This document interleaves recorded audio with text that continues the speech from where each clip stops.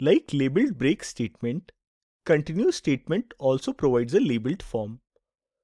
In case of deeply nested set of loops, we can use a label with the continue statement to specify which of the enclosing loops to continue.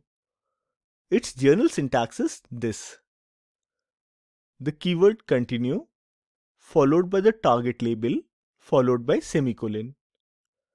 Let's look at an example program in BlueJ to understand labeled continue statement. This program is like the labeled break statement program. Here we have three nested loops. We have labeled the outer one as first, middle one as second, and innermost one as third.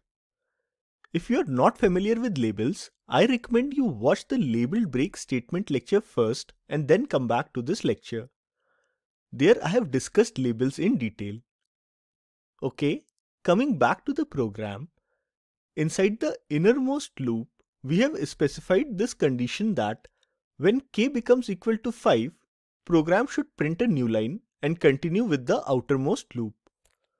Let's execute the program.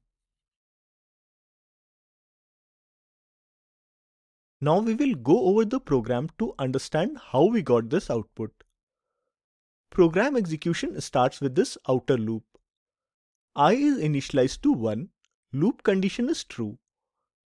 Program control enters inside the loop. Here we have our second loop. J is initialized to 1. Condition of the second loop is true, so program control enters inside it. For the third loop, K is initialized to 1. Condition is true. Program control moves to this line. This 1 is printed to the console. Program control comes to the if statement. Condition is false, so program control reaches the end of the loop. It goes back to the beginning of the loop to start the next iteration. Similarly, the loop continues its iterations till k becomes 5, printing this 2, 3, 4, 5 to the console. In the fifth iteration, when k is 5, this condition becomes true. Program control moves to this statement which prints a new line to the console. Then program control comes to the labeled continue statement. It transfers the program control to the beginning of the first loop. With the exit of second and third code blocks, variables j and k don't exist anymore. I is incremented to 2. As the condition of outer loop is true, its second iteration starts and proceeds in a similar way, printing the second line of the output. Program execution goes on for 3 more iterations of the outer loop till I is less than equal to 5, giving the rest of the output. Similar to the labeled break statement, the code block that is the target of labeled continue statement should enclose it, otherwise compiler will give an error. Let me write a fourth loop outside these nested loops so that it doesn't enclose this continue statement.